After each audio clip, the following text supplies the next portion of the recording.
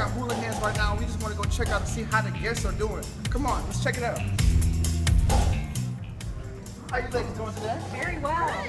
I'm Eric Barnhart. Nice to meet you. Nice to meet you. Eric Barnhart. Service was great. Okay. Never seen better. Wow. That's We're awesome. from Texas. Oh, you're from Texas? What brings you guys over here? Our son's graduating Our from son, our infantry son. basic officer. Wow. He gets to wear that gold bar on his chest. That's awesome. I know you guys are proud. We just Very came proud. from the ceremony. Ah. It's very impressive. Well, ladies, I'm not going to take up too much of your time. We're going to let you get back to what you were doing. And I thank you for your time. Thank you. Thank you. As you can see, we're here at Hula Hands. The guests are enjoying themselves. It's obviously a great restaurant to eat at. We have this really great new menu item. It's a pot roast macaroni and cheese. Can't wait to taste it.